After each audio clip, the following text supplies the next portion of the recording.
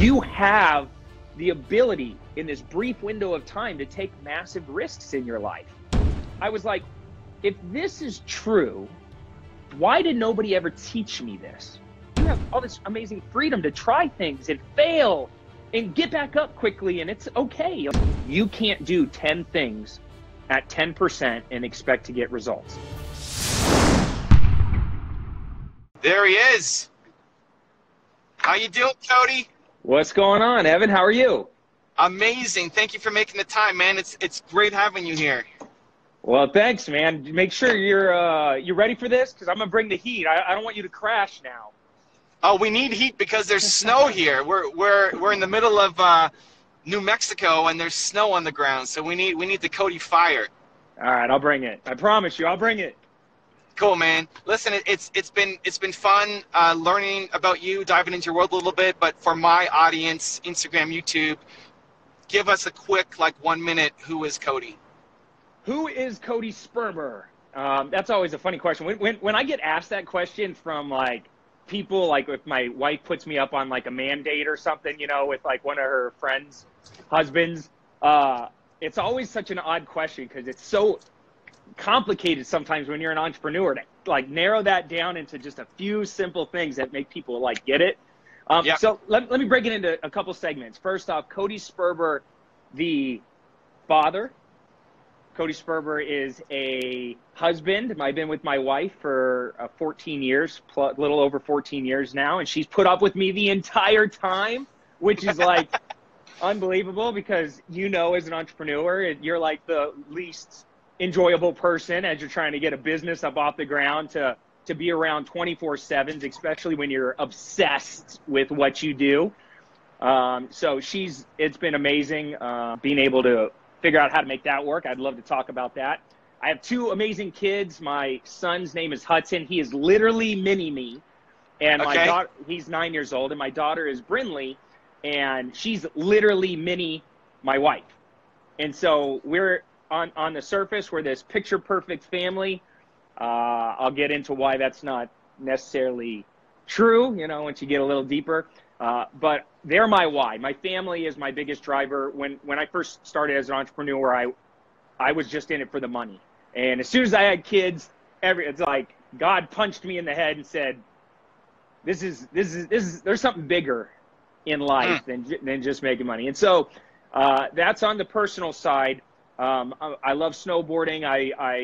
My favorite place to go is Cabo. I love to travel, and I'm obsessed with what I do for a living. And to transition over there, my real estate business started 14 years ago. I started with no money, had no clue that creative real estate investing even existed. And I'll talk about maybe how I got into that. And then 14 years, I flipped over 1,000 houses, got really stinking good at what I do. And in 2010, so many people were coming to me. I was killing it here in Arizona. And if you go back to 2006, when the market melted down, I rode all the way up, I rode all the way down, and I took advantage of every opportunity the whole way. And I earned the nickname, the Clever Investor. That's kind of where just doing really creative marketing things, really being aggressive with how I got deals, and then rode it all the way back up now. And so I've been fortunate enough to partner with all kinds of amazing people. I've done business with Barbara Corcoran, Josh Altman from $1 Million Listing, Ken and Anita Corsini from HGTV's Flip or Flop Atlanta, Doug Hopkins from Property Wars, all the big shows. A lot of people were coming to me trying to figure out how I was doing what I was doing on the investing side. And that's where the education business was born. In 2010, I launched Clever Investor, the education company. No clue what I was doing. Once again, I thought, I know real estate. I'm really good at real estate. It should be easy to teach it. And over the last 8+ years, I've been building this education company. It's the most challenging thing I've ever done, most rewarding thing I've ever done. And we could talk a little bit about some of the lessons that I learned along the way there. But I scaled that business. I still flip houses with my two best friends. I got 12 rehabs going right now. We're 3 old guys flipping houses. It's kind of fun. And yeah, so I'm balancing a lot of different things. taken a lot of the money that I've made and I've invested it into assets. We'll talk about why that's important. And I own a lot of different businesses now. I own a wine storage facility. And now I have all these streams of income, all this complication, and somehow I've still figured out how to make my family the central hub of every single thing that I do. We'll talk about why balance is the hardest thing in the world, I think, for an entrepreneur to figure out how to work with, because I don't believe balance exists. Right? So what do you call it? If it's not balance, what do you call it? Compartmentalizing. Okay. I think it's compartmentalizing, and I think it's learning, that book, Learning About Love Languages. I think it's really important to understand any relationship that you have, kind of what their big love language is, and lean in on that. I've gotten pretty good at figuring out when that moment is when I come home that I need to shut off the office. I need to shut off my real estate educator or the real estate investor, Cody, and just be the dad, just be the husband, just be there and be present. My wife's love language isn't gifts. She doesn't care about money. She's not a money-driven person. She cares about me being present there with the kids, and she cares about the little things, me listening, me being, making them a priority. And like now I've gotten to a point where I can actually take as much time off as I want and travel the world with them and do all these amazing fun things. And I've gotten pretty good at shutting the business off when I do those things. I was only be able to do that because I built a great team.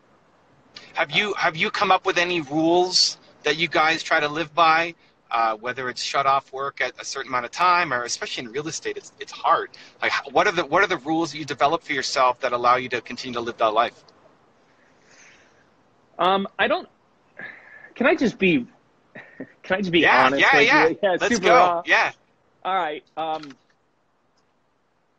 When I first got with Shannon, and this is kind of, Kevin says Cody's wife is hot. That's funny.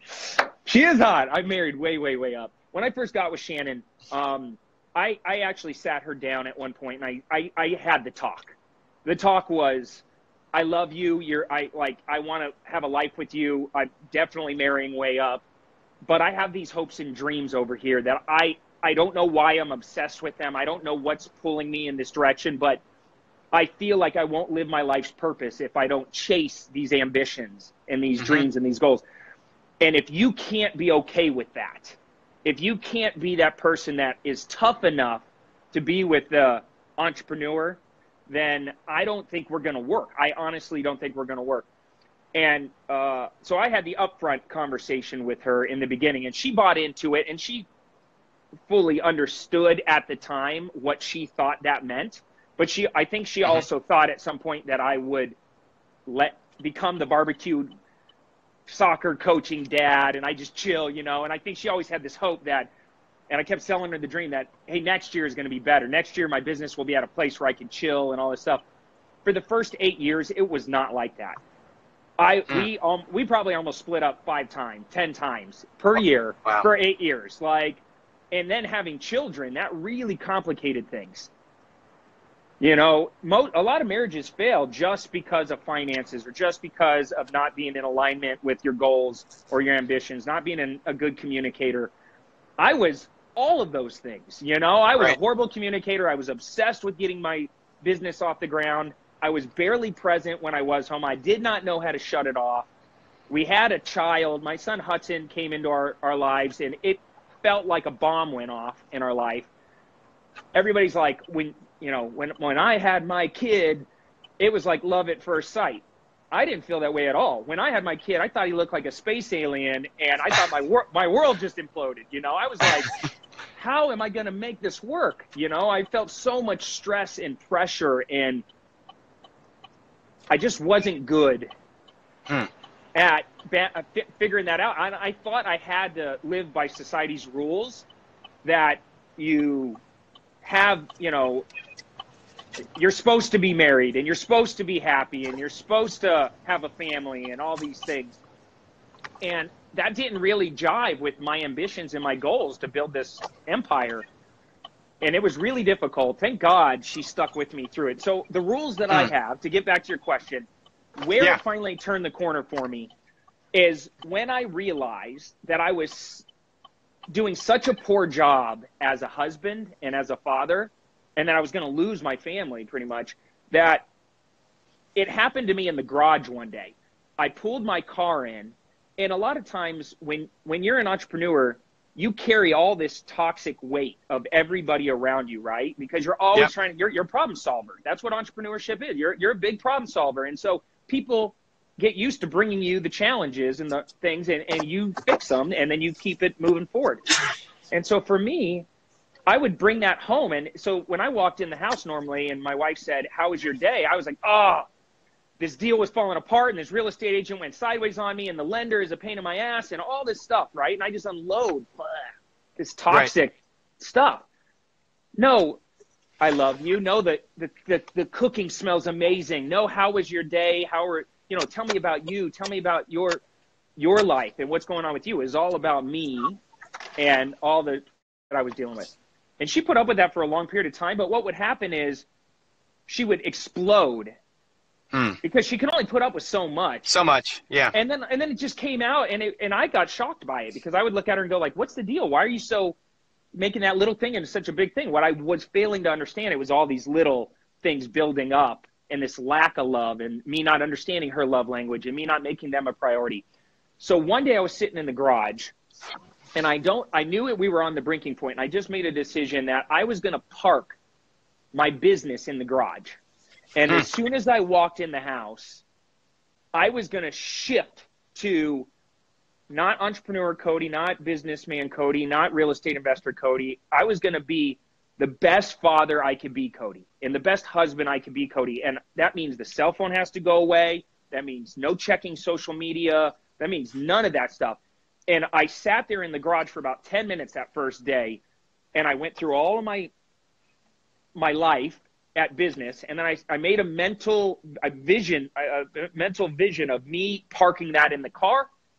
And when I walked in, I rolled my shoulders back, I put a smile on my face, I left all that in the garage, and that was kind of a turning point for me. And my wife didn't really recognize it the first couple times I did it, but over the weeks I developed a new habit.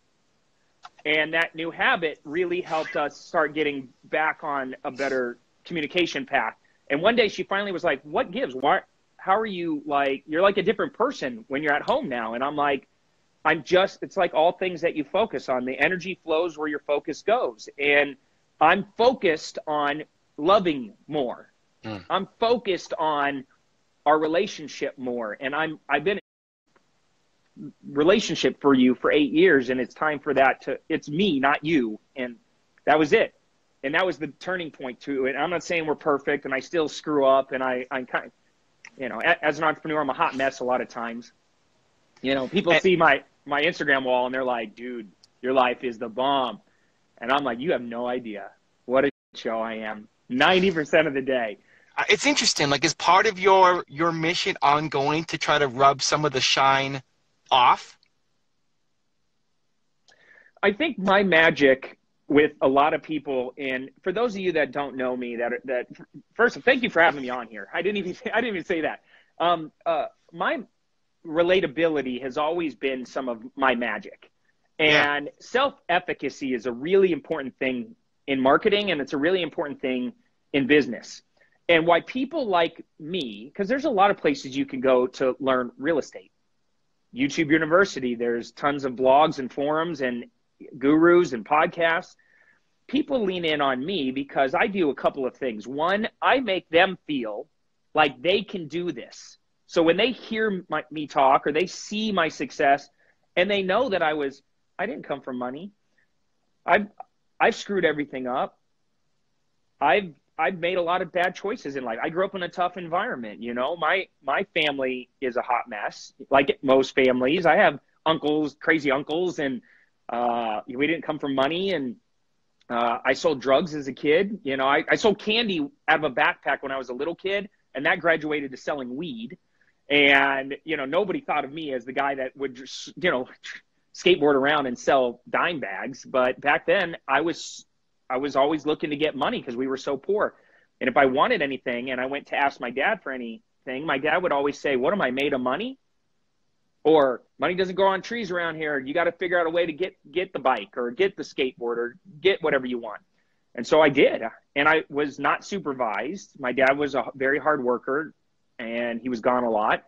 And my mom was a stay-at-home mom, but I didn't have a lot of rules growing up. And I was one of the only white kids in my neighborhood. Most of my friends were Hispanic, and I grew up in a kind of a rougher area of Mesa, Arizona. And so I had a lot of freedom to get into trouble.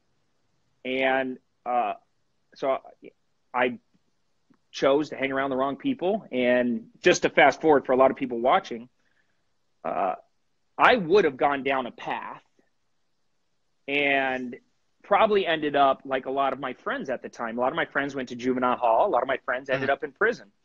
The only reason I didn't is because when I was growing up, my dad, who was my best friend, my idol, my mentor, right? I didn't have successful people around me. My dad was the most successful person I knew. I didn't know we didn't have money. You know, when you're a kid, you don't know how poor you are. I lived in apartments and I lived in rental houses, and I didn't know any different. I thought it was great. You know, I had a great childhood.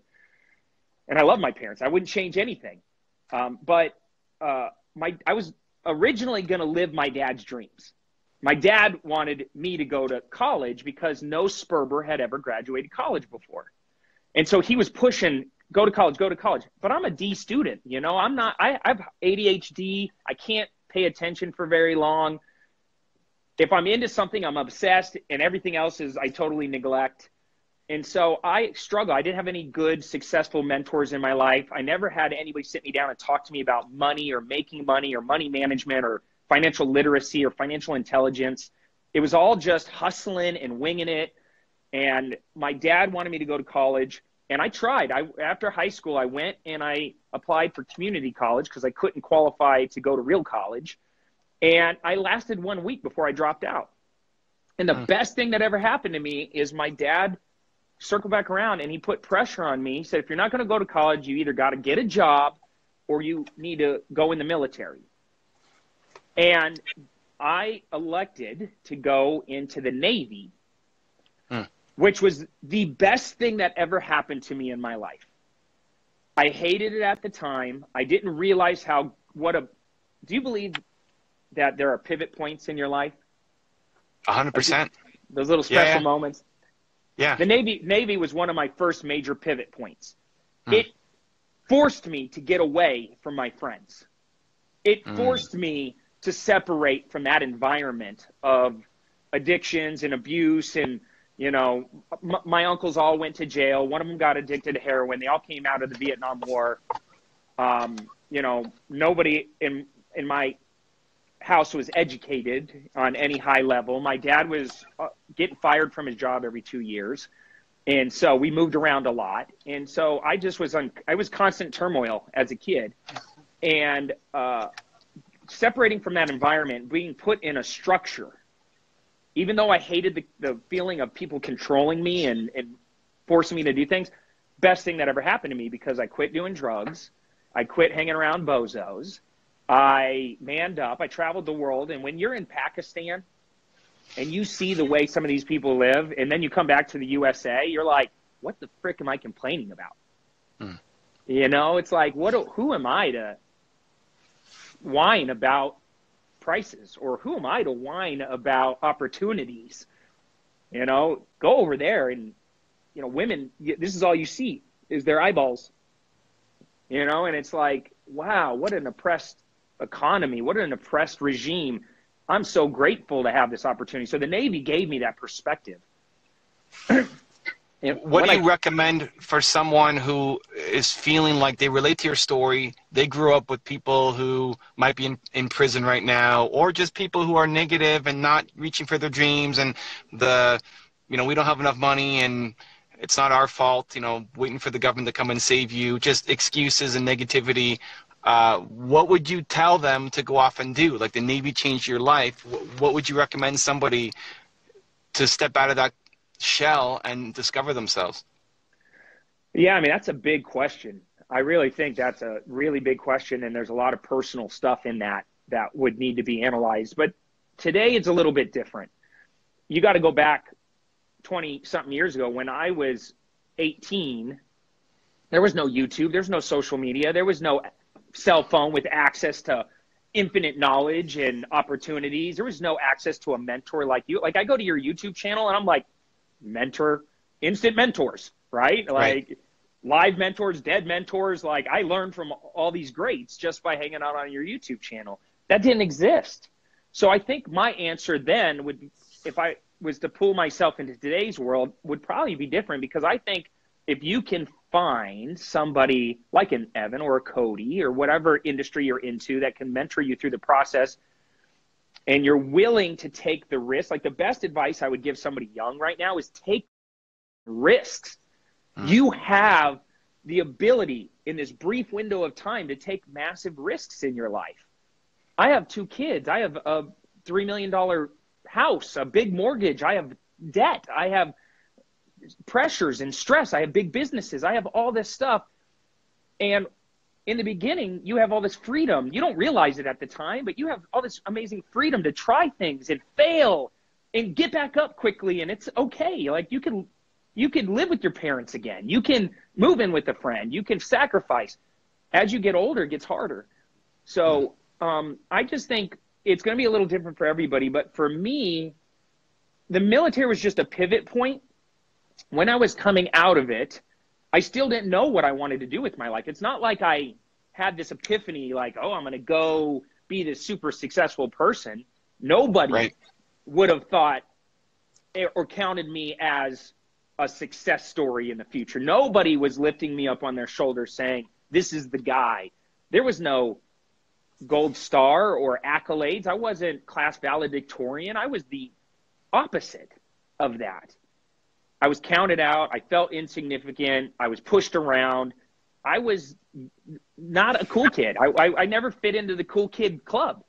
And I found that was, looking back now, that's the best thing that ever happened to me. Because I used that anger and that frustration and that drive of feeling of like my back's against the wall. I have to make some magic happen. I can't live like this. I drew a line in the sand like, this is it, dude. You're either going to accept the fact that this is how everybody treats you and labels you, and you're going to buy into that BS, or you're going to do something about it. And I chose, and a lot of people do choose to do something about it when you get that much pressure boiling up. And so the military just was that man up moment in my life.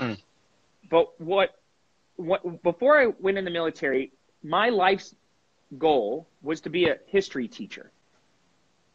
Right? That was it. Like and only because there's only 2 teachers. And I bet you if you're watching this and you think back, how many teachers do you remember their names? Oh yeah, very few. Very few. And it's not because they taught you math or science, right? Like, they had an impact on you. Mr. Safransky, 2nd grade, and my 9th grade history teacher were the only 2 teachers in my whole evolution in formal education that ever made an impact on me. And I always thought, wow, that'd be kind of cool to be able to make an impact on some other kid coming up. So I wanted to be a 9th grade history teacher. And when I was coming out of the military, my dad came back around and was like, what are you going to do with your life? And I'm like, I don't know. I think I'm going to be a history teacher. And he said, well, go talk to a history professor. And when I went to the community college and I talked to the history professor and I said, hey, I got this MGI Bill. I can come back to school now and actually afford it. If you don't mind me asking, what do you make? And the guy was like, maybe $50,000 a year on a good year. And I'm like, there is zero possibility I'm going to live the life that I want on $50,000 a year. And it's so sad that we don't pay our teachers more, especially, and I was thinking 9th grade history, I'm probably going to make like 40 or 30. I wasn't even trying to be a professor.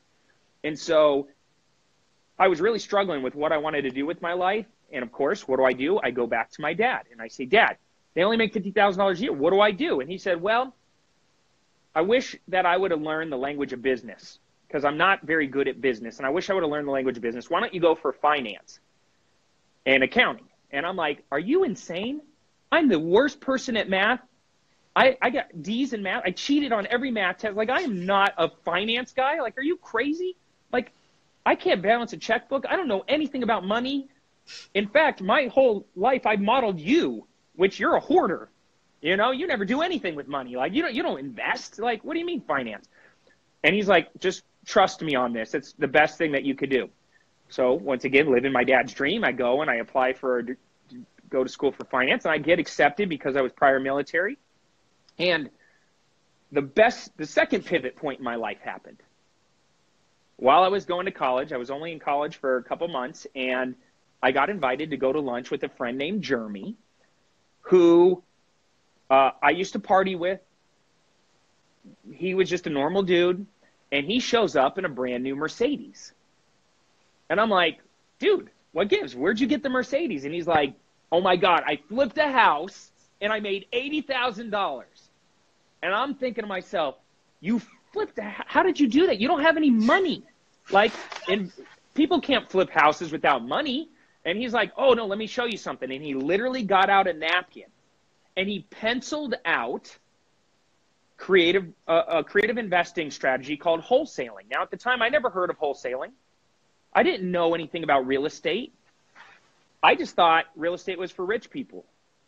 I thought real estate investing was, expensive and complicated. Like, when I think about real estate, I think it's hard.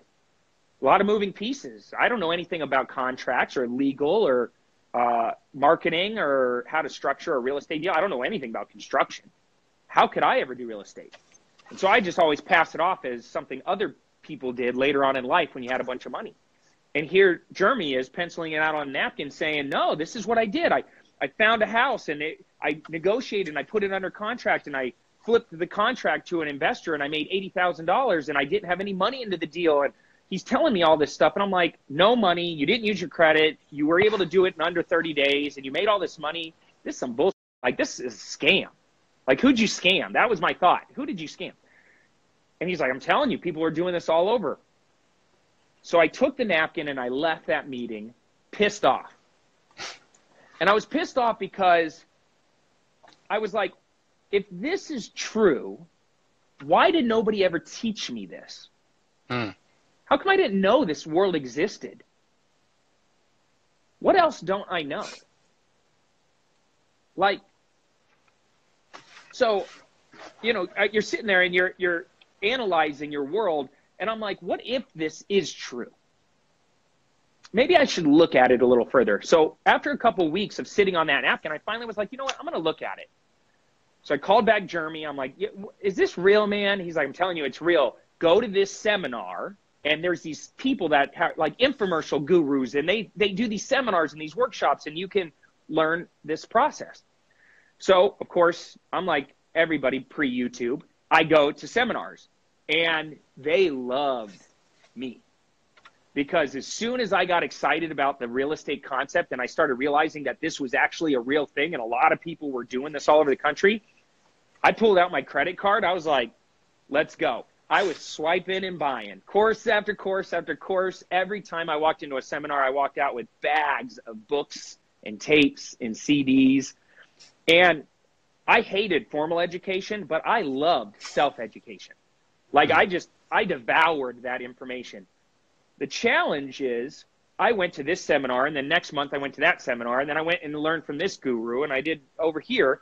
Next thing I know, I got 50 courses all laid out on a table, and I felt so overwhelmed, more confused than I had no clue where to begin. It felt like a giant jigsaw puzzle that was all jumbled up. And now I'm excited and confused, and I'm trying all these little things, and I'm a complete hot mess. No traction, no results. The first month leads into the second month, leads into the 6th month, and all of a sudden my youthful enthusiasm, because I was so excited about this, is like trailing off. And my dad, who's been my hero my whole life, is sitting me down saying, this is the dumbest idea. You're wasting a bunch of time. Stop going after – real estate is not a career, right? Being an investor is not a career. You're going to make a mistake. Wait until you have money, and then you can come back around and invest once you have money.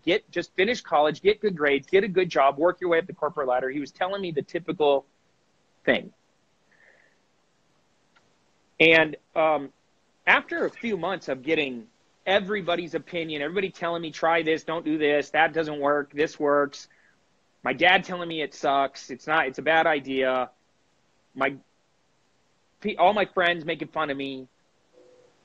Around the 7th, 8th month, all my self-limiting beliefs are just like boiling up now.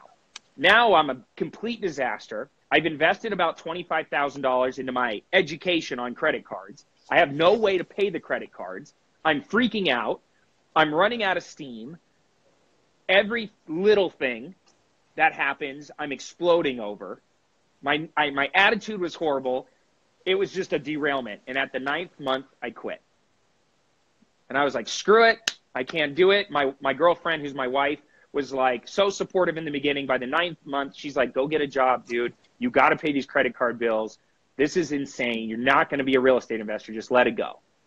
And so I went and I got a job as a bookkeeper. And the only reason I got a job as a bookkeeper is because I was going to school for finance. And the only job I could find was doing books for this real estate developer. So I thought, okay, I'm kind of still staying in the industry. And I lied on my resume and told him I knew how to do books. I've never done books in my life. I had no idea what books were. I hadn't even taken those classes yet. And I tell him I know how to do books. So I went to the bookstore. I got a book, Accounting for Dummies, or Bookkeeping for Dummies. And I read it all night long, and I went to work the next day, and I'm now a bookkeeper. And to fast forward this story, I actually taught myself how to do books over the next 2 months. This guy that I'm working for is a complete asshole. He's rude to everybody. He's degrading, but he's making a embarrassing amount of money. And I'm the bookkeeper. So I see the money coming in, the money going out, money coming in, money going out. So I'm like, holy smokes, this guy's killing it. I'm making $34,000 a year. I hate my job. Like, I hate it. Like, if you're a bookkeeper and you're watching this, God bless you. We need them. It's a great, I'm not bashing the job, but I personally felt like I was in prison every day, sitting at a cubicle, every day waiting in traffic, every day just getting yelled at while this guy is out there just murdering it. And around the 3 or 4 month mark, I was complaining all the time. I was the worst employee ever. I would make excuses. I was late. I was a victim. I would blame everybody. I would find reasons to take long lunch breaks, then make excuses as to why I wasn't there. I hated my job. And this is my next pivot point. All right. So is this also? I know we're like 10 minutes over what we were supposed to do, and I super appreciate the extra time. Like, can we find this story somewhere? Is this all part of your training? Like, this is the first time I've told it all the way through like that. This is a great. I mean, I'm honored. This is a great YouTube video, but like that needs to be told. It's amazing. Yeah, and I can cut it short. I know I get going and I get excited about it because it's these pivot points that people need to feel in order to realize that it's not always a straight line. You know, sometimes you've got to take a massive step back. And that's really the lesson that I wanted to share is you have this vision of what you want to accomplish. And I thought that I was going to be able to get there in a straight line, but I wasn't. I kept taking these massive steps back, not realizing that these pivot points were going to happen and reshift me back on track.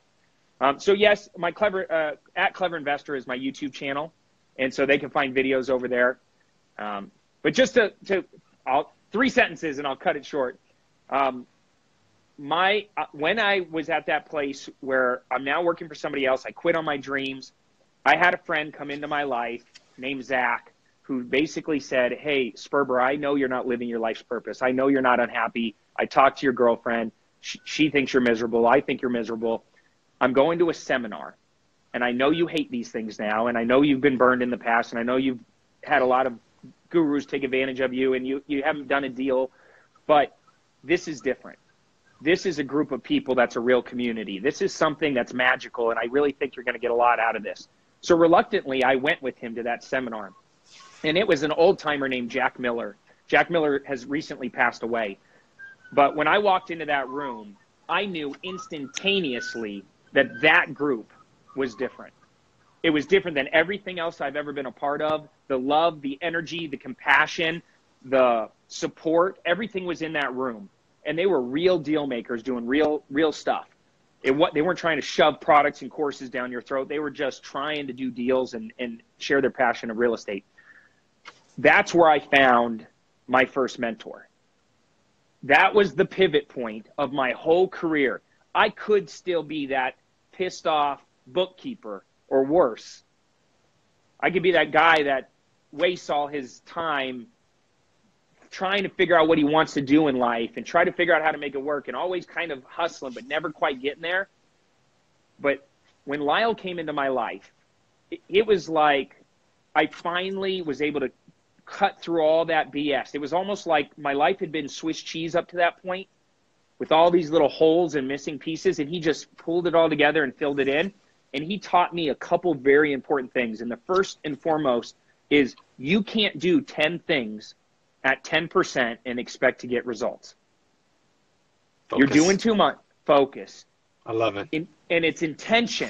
Cody, your intention is good, but your energy is focused on the wrong things. You need to focus on 1, maybe 2 big, hairy goals. That is it. And your enthusiasm, your energy levels, everything needs to get super hyper focused on dominating those 1 or 2 things. So I'm Clever Investor on almost every platform. On Instagram, I'm very active. I have over 1.2 million followers. On YouTube, I just started about 3 months ago. So that's where I really want people to go and engage with me, is over on YouTube. So it's at Clever Investor, or search for Cody Sperber on YouTube. You'll see me over there. I'm posting 3 videos a day. I do focus mainly on real estate investing, but I talk about marketing, entrepreneurship, life, struggle. I share the good, the bad, the ugly. And, I love it, dude. And for my YouTube audience, we'll put that in the description below so you can go check out Cody. I appreciate the time, man. Thank you so much, and appreciate all the love, and looking forward to diving deeper into your world. If you want more motivation, check out my interview with Elliot Hulse. The link is right there next to me. I think you'll enjoy it. Continue to believe, and I'll see you there. Don't be lazy.